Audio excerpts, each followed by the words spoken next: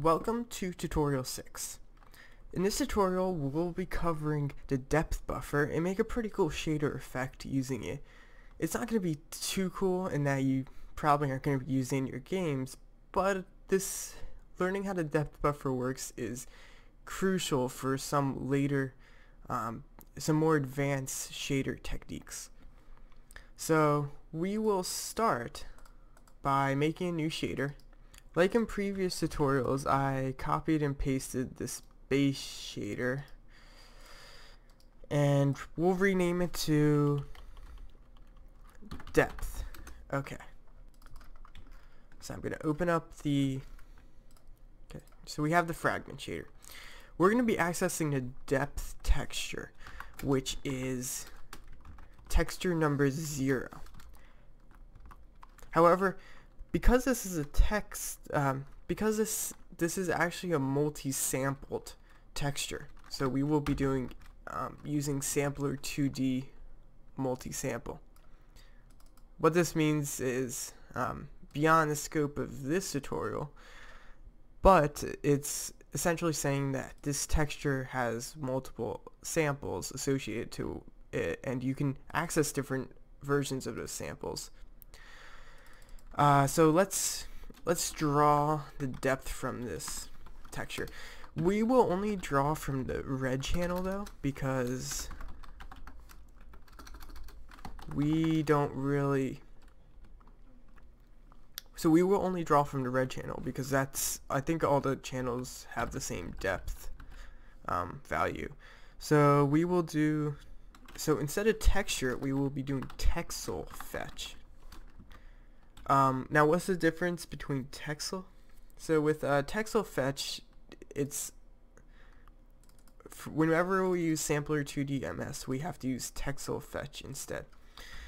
And we also need to put a 0 at the end. This is LOD level. So like I said before, there's multiple samples. We have to choose which sample we take. In the last tutorial, I changed I-chords to chords, and we will actually use an I-chords in this tutorial for integer coordinates. So just make a new I-chords variable and that should be good. Let's compile. Okay, you have to use integer coordinates for this texel fetch function. There's a few different function prototypes, or I guess a few overloaded functions, but I think they all use the integer coordinates. So we'll just use that to keep it simple. So we have the depth here. Oh, okay. Sorry, I forgot to draw just one channel. Okay, I made a mistake. Sorry, I forgot to put an I-vec2. This is an integer vec2, and so this should work now. Yeah, okay. Just being kind of sloppy right now. Okay, so we actually have the depth. What we're gonna do is we're gonna actually make the output color equal to the depth. So actually, I'm just gonna do 3 of these, and then we'll make the alpha value equal to 1.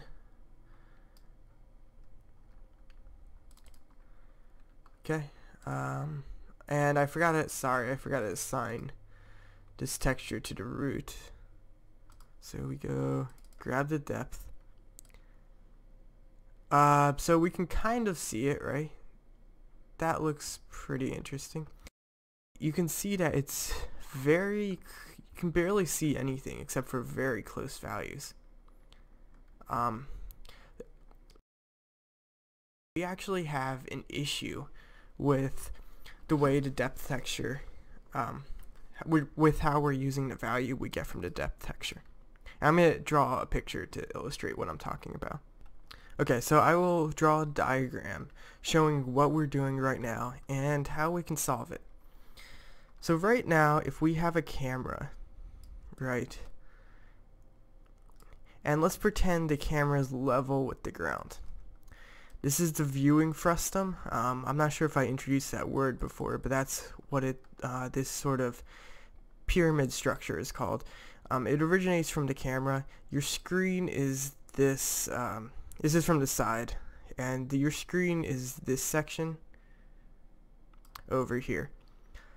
Okay, so we have two ranges, range values we care about, and these are actually both uniforms. They're called camera range, and the X value is the near camera range.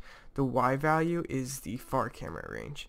So when we draw from the texture, we're taking a texel, which is basically the texture equivalent to a pixel, and we get the value. The value is between 0 and 1. Each value is stored an equal distance apart, so you might have like 1 over 256, 2 over 256, something like that.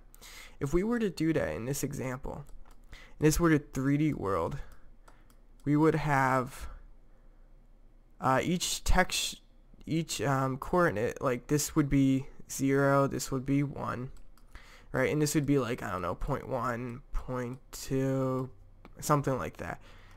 Those values aren't actually possible, but that's kind of beyond the point. Let's say it just rounds to 0.1 and 0.2. Anyway, so they're all equal distance apart.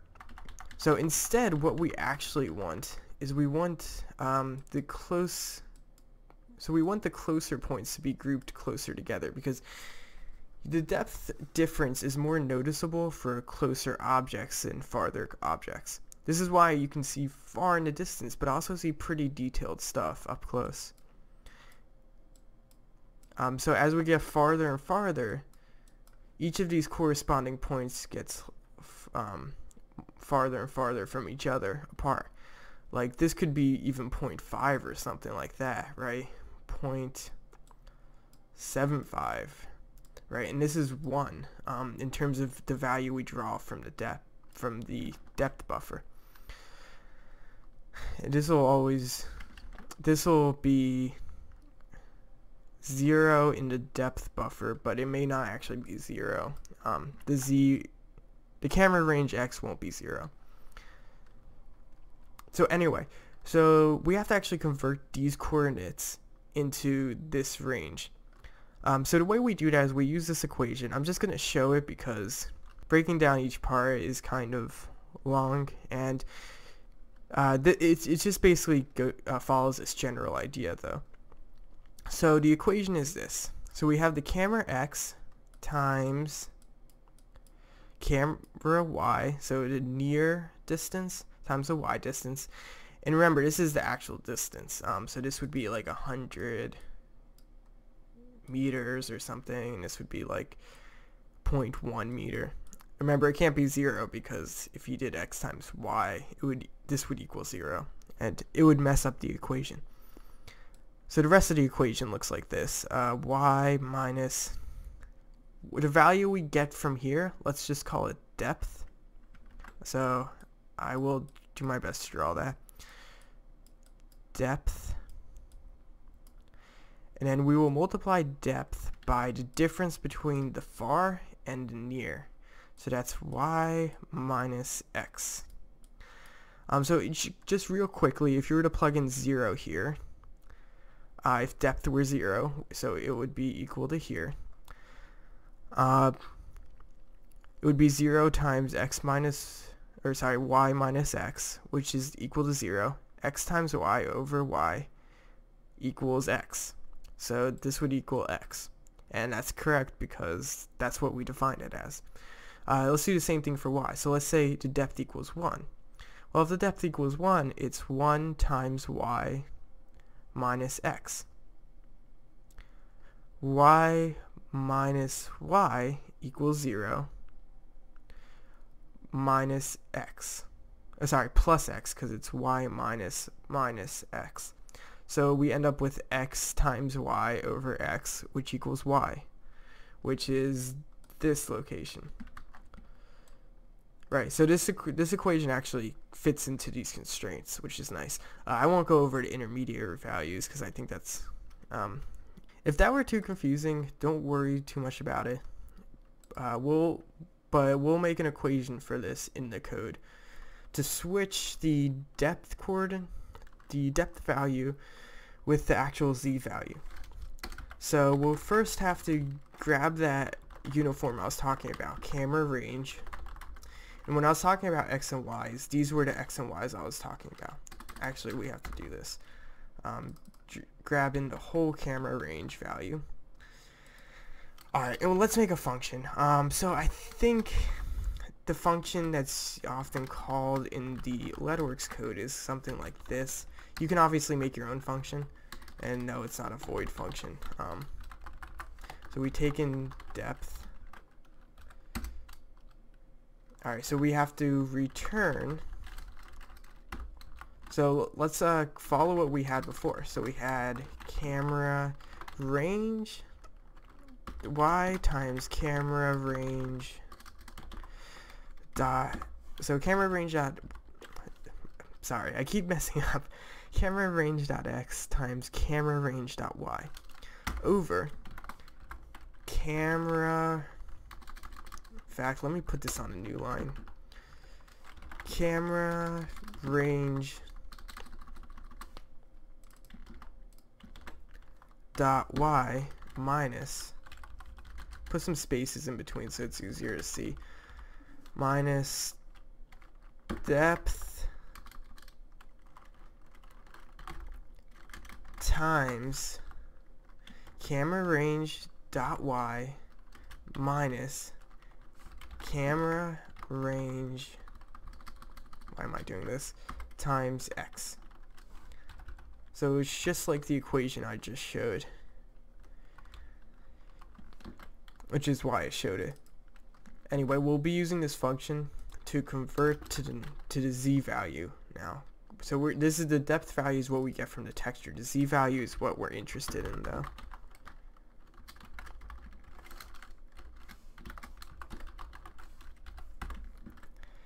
Okay, and so we have z here. Let's fill it in.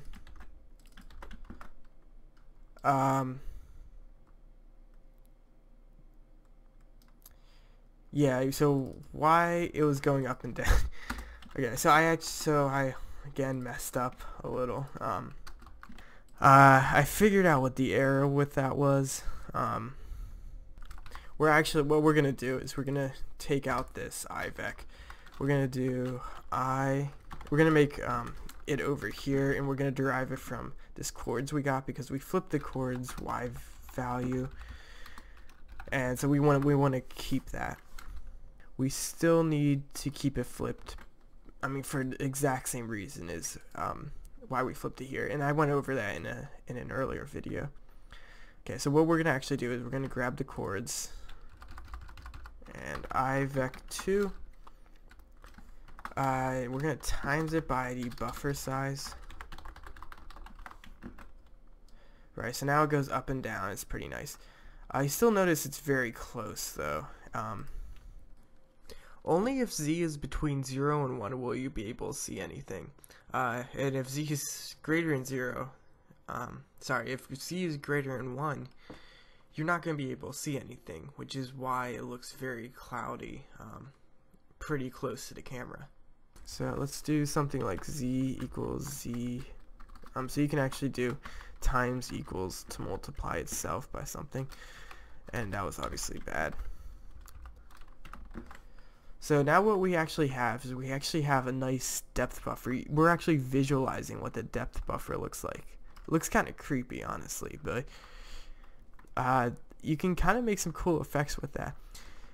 This is exactly the same way as how you would implement fog, except you would blend, basically, you'd blend the values into the fog. So it actually does look very foggy. But if you notice, you won't actually see any textures because we're only visualizing the depth buffer. Just a heads up, if you actually want to implement a fog effect of your own, what you probably want to end up doing is to divide the z value by the difference in the camera range or something along those lines. And that would give you a better fog effect. Right now we're just using the z value for the first 10 units ahead, which isn't great for actually implementing fog. Reading from the depth buffer is how you implement fog, but anyway, it's very simple to fix, but Just a heads up on that. If you have any suggestions or comments about this video, please post them below, and thanks for watching.